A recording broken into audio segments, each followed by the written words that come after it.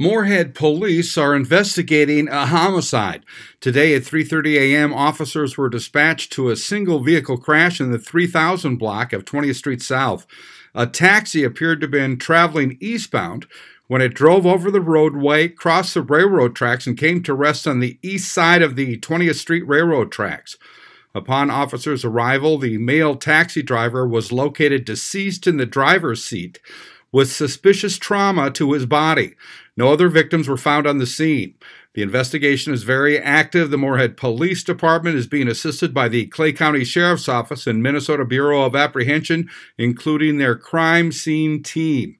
Anyone with information is asked to call Moorhead Police at 701-451-7660 and ask to speak to a supervisor or submit a tip. No further information available at this time. I'm Neil Carlson reporting for iNewZ.TV.